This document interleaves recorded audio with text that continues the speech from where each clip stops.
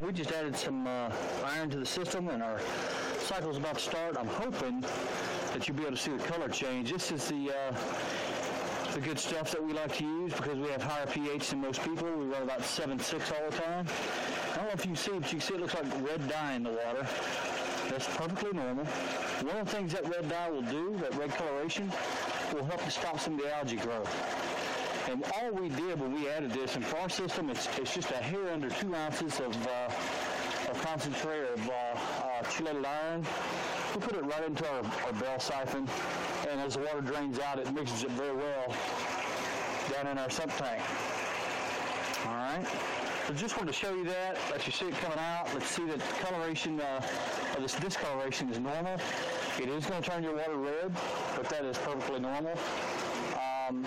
And the reason I do it in my sump tank first, I put it in my bell siphon, let it go to the sump tank, and then let it get picked up and fed everywhere else, is I don't want to just drop it right in on my fish. Now, whether or not it'll hurt them, I honestly don't know, but I'd rather dilute stuff before it gets there. Anyway, we're running about a 400-gallon system total, a little bit more than 400 gallons, but always say air to the small, the lighter side. So we put in those 1.9 ounces. Just get our system's iron deficiency back where it needs to be. Now, we still have a potassium deficiency, and we'll start adding potassium tomorrow. And you'll see on the website there'll be some updates about that, exactly what we're doing. And when that happens, I hope to see this kind of stuff on this leaf gone. But you can see we've got dried edges that look almost burned. It's brown spots right there. It's a potassium deficiency, so hopefully we'll see that clear up. And then on some of the other growth, we've got the iron deficiency showing up.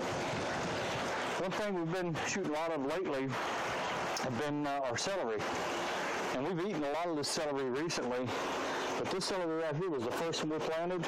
It's still close to 18 inches tall, but you can see we've been just picking away at it, cutting pieces off. There's another one. That's the second one we added about a month and a half ago. And, of course, we got 2 more here. And I expect that as summer comes on, these celery will actually die. We'll wait and see. I'm not sure how well it's going to do in the summer heat here in Texas, even being in aquaponics, which they like a lot of water.